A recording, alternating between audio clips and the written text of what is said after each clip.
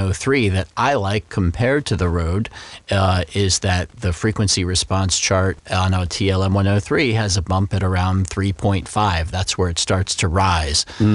Whereas the Rode NT1A has a bump around 1K. Now, to me, to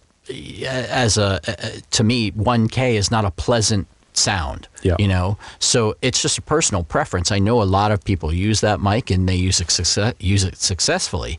However, it's not a pleasant sound to my ear, so I prefer the TLM 103 over that, because I know at 3.5, 3.0, or 3.1, you know, that's a pleasant frequency where the voice starts to come alive, whereas 1K is just a little squawky sounding to me. So, you know, just like anything else, there's also some subjectivity by the listener as well. Yeah, absolutely. And funnily enough, you were saying about the shotgun mics earlier, the 416, I just can't get on with them, if I'm perfectly honest. It just doesn't work for my voice. There's something about the range of my voice. I mean, it's fine, you know, it would totally do the job, but if I had the choice between a large diaphragm condenser and a shotgun, I would always go for the LDC. But that's just unique to my space, my voice.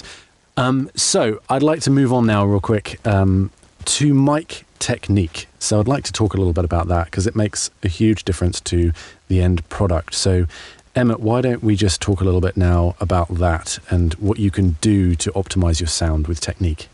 I'll start with a little story. I was working with a guy maybe a decade ago. It's been a while.